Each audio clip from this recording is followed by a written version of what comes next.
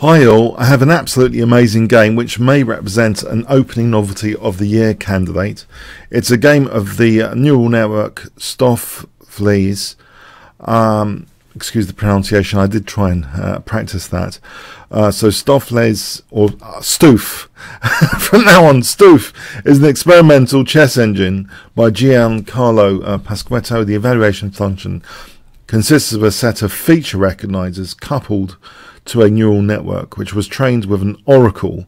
That is, the evaluation was entirely automatically learned from watching Grandmaster games. The results were incorporated into Deep Zeng. Stoofvlees played in the IC2 2007, operated by Elk van Wallenberg, and along with the relative Deep Zeng. Anyway, so here in this game against Scorpion, this is in the TCEC Season 16, League 1 Round 11. Let's have a look against Scorpion Engine. So we have the opening book is the King's Engine defense given to them. The fianchetto variation, this was, I believe, a favourite of Mikhail Botvinnik, and is really quite annoying. Today is very, very popular. The fianchetto variation, very solid. We see knight c3 here, knight c6, end of book. Myself, I've also had some games. I played c6 recently against both an IM and a GM. I managed to draw with an IM with black. Just for those interested with c6, just for a moment, this is a really, really annoying but trendy move, because also Hawkins played it against me. And maybe an interesting idea is just to, I know White's going to play e4, but just to play this. So just in case you're interested, that might be an interesting way of playing it. But anyway, knight c6. Let's get back to the game. White castles, bishop f5. So some key differences here. So the knight's there to be kicked on c6 instead of a pawn. And in fact, Stoofvlees does tap into that fact with d5. And now this provoking b3, usually players are very cautious about this whole diagonal because of the rook there. To play b3 is looking to create liabilities. In fact, it would create two loose pieces at the same time in one move, and generally you don't want to create a ton of loose pieces with each move you play. So guess what Stoofvlees plays in this position, if I give you 5 seconds starting from now. Okay, I think we're looking at opening novelty of the year. b3 is played. It looks like a ridiculous move. Tactically, it looks as though it just loses the exchange outright. Not to knight takes d5, by the way, because knight takes d5. Here, there's bishop d2 hitting the loose piece on a5, and actually it's white that wins a ton of material after bishop takes a5, hitting the queen, and then there's knight takes e7 check, and it's end of game. No, knight e4 seems to be just winning the exchange. So yeah, I thought this was absolutely fascinating. And I left Stockfish, my Stockfish, running to quite a depth, actually, more than 25 depth. So I made a coffee, came back, and it's still full.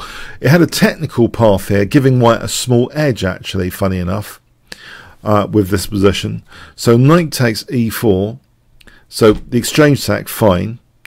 And here, the key move, knight d4. And it's here, Stockfish thinks just on technical merits alone, let alone some fantasy positional exchange sacrifice, which requires some sort of weird, deep intuition. Just from a technical perspective alone, this should actually be okay for white. So it's technically sound, even if you don't want to play the more creative way. So, for example, bishop takes e4. Bishop h6, this is super sharp. Bishop b1, shielding the bishop on a1 is crazy stuff. But apparently white is going to be okay. This is an absolutely mad technical line. But to me, this is not that interesting, actually. Okay, white's maybe fine. Anyway, that was at depth 37, and it carries on like that. No, the really interesting point here is revealed. Stoofvlees, Stoof. Let's just say Stoof. Just actually casually chilled out plays bishop takes e4, saying I don't care, I'll be the exchange down. And it brings back memories, actually. I remember as a junior, I was this training chess holiday training with Andrew Martin and another great British champion,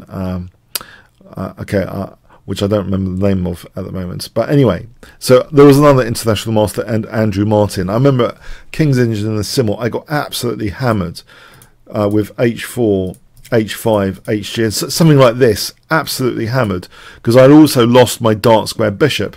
And it seems with the light square bishop here, this is more dangerous than usual. This pawn chain, instinctively, you might think is under more danger than usual because of this, central bishop hitting it, and it can just retreat back. So it doesn't have to be on g2 here. It can just hit this pawn chain really hard.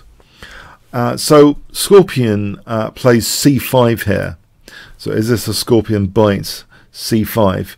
If we look at this position with say b6, then bishop h6, and it leaves white with great compensation here. Actually, white's threatening checkmate, so can just get back the exchange, but maybe even better, just blast black's king into oblivion, like with this maneuver, which, as I say, reminds me of this horrible attack I was under in this Simul game, where actually even f5 is going to be handy, just killing the rooks.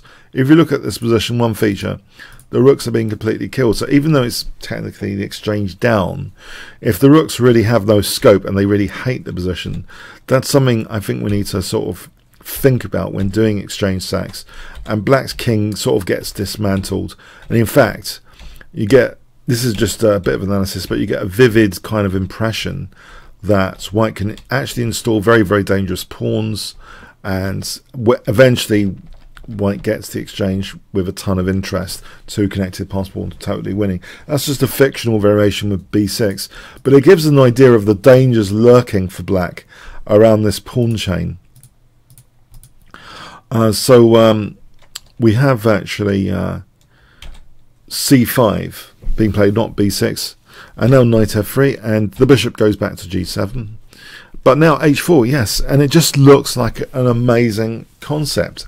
If this really is the case, white does seem to have visually great compensation. The bishop without the counterpart, the h pawn attack just to undermine this key pawn chain. So king safety is basically on a decline. If you looked at this in terms of trending, I know we're in the world of trending like Twitter keywords, trending would be king safety going down, light square pressure going up, h-file activation of this rook going up. There's a lot of trends, multiple trends you could consider in this position, which transcends what we normally think of as chess analysis.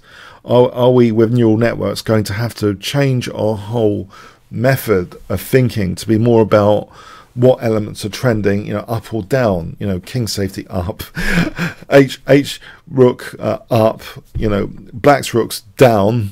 This knight, it's going to take a while to sort of centralize. So that's if that ever is recovering, it's when is that going to happen?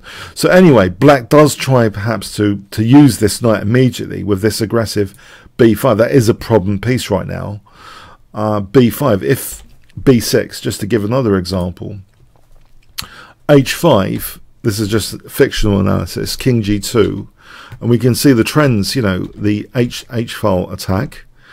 So e4, blasting open the bishop, so that trend is also going up. Light squares are being totally dismantled, it seems.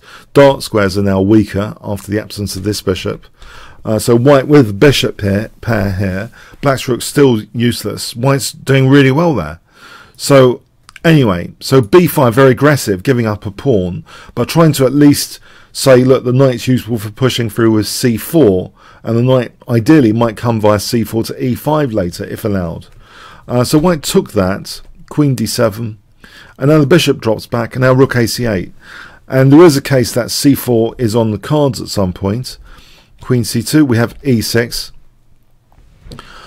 which also now means, okay, e4, black's weakening white on, the d5 pawn is slightly weaker. Queen c7. And now there is a clear threat of c4. This knight does seem more justified. It's black's trying to keep active, and white plays a retreat move, and you might think, well, this is a bit poxy.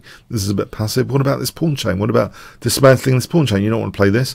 Well, it's not so urgent now. This key pawn on the queen side could be very useful in its own right, and d5 can be protected now with a rook on the d file as well, more conveniently.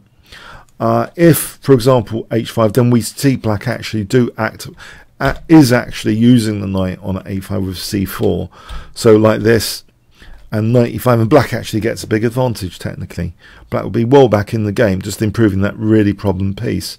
But this isn't permitted. Bishop e2, being able to answer now c4. It wasn't played c4.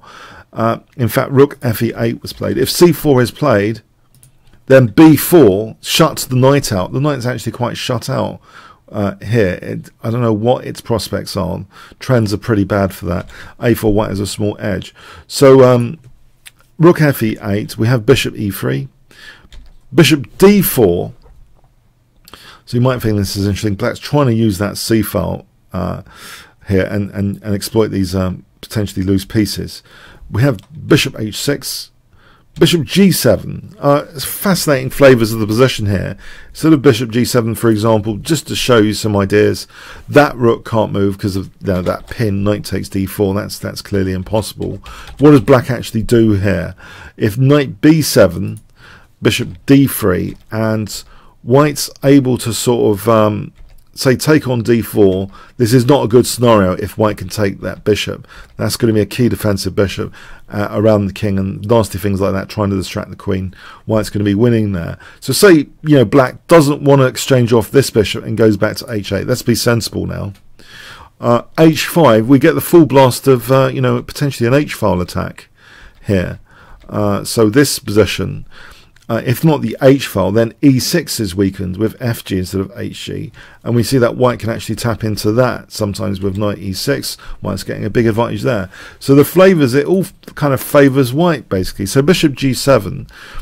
So I investigated those just to show you, well, the bishop exchange off, you'd think might favour white to get rid of this key dark square defender, but it doesn't seem the options didn't seem lucrative.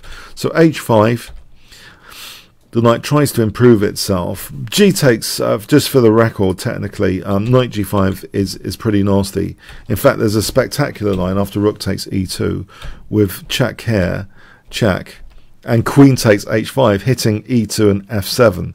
So if the rook ever moves, there's queen e6 and knight e6. I'll just put that on the board for you, just for those wondering. So it's funny, this line is just quite amusing, because here the rook's tried to be nudged actually, and you don't really want to also activate well, there's all sorts of dangers anyway. Technically white's doing well, even taking the rook with the king here. So anyway, knight b7, we see king g2, king g8, rook h1. So yeah, I just think this is innovation of the year. This is a raw exchange sack, and even with black opening up the e-file for one of the rooks, the knight hobbling back, white's still in a really good position here, especially with the extra pawn now on the queen side. We have bishop c4 cementing things there. The d pawn's now protected. f5, queen c1, trying to get in on dark squares, it seems. Queen f6. If rook f8, just to give a flavour here, hg, and then rook h6 is actually quite dangerous with the idea of knight h4. So that's stronger than invading with the queen, just to hit g6 with the rook. This is really quite strong. And then go in with queen g5, dismantle g6, and white's doing really well. So queen f6, we have queen h6 now though. Now queen h6, queen g7, the queen drops back. And now we do have hg and knight g5, rook e7, rook h6. So we do get a similar configuration now, knight and rook and queen like this. The three amigos there on the diagonal. Rook ce8, and now g4. And yeah, this pawn chain is under scrutiny again. So here we have rook g7, knight e6, white has got big compensation and doesn't mind getting the queens off. Doesn't mind at all, because look, f5 is now the next victim. So this is going to be, is it going to be another pawn for the exchange? The king comes up, so for the moment f5 lives, but here now it's dropping, so 2 pawns for the exchange.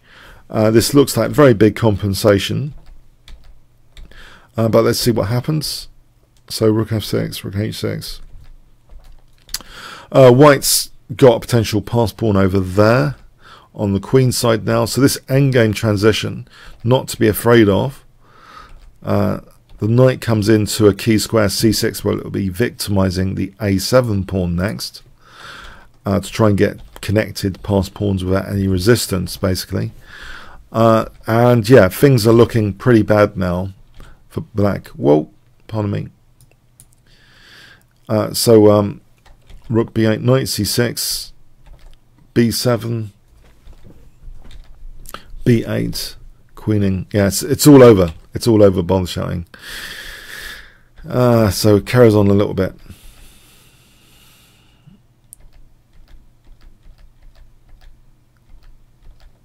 And that's it after king g3. Yeah, quite a massacre.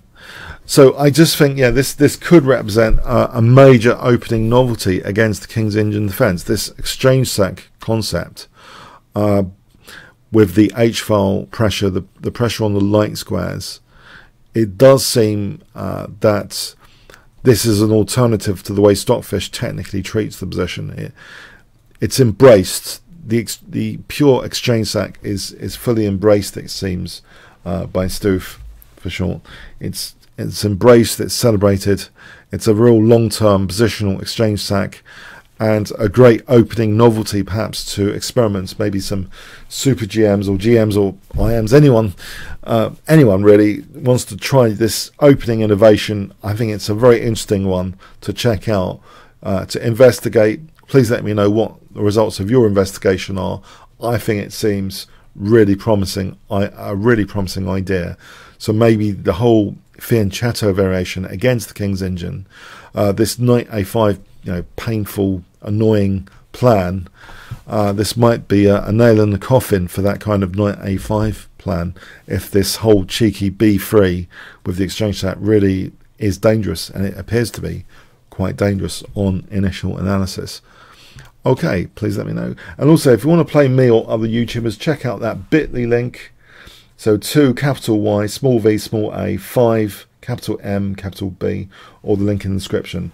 So I'm playing hundreds of you there on Chess World. So I hope you have great fun playing turn-style chess at Chess World. Okay, thanks very much.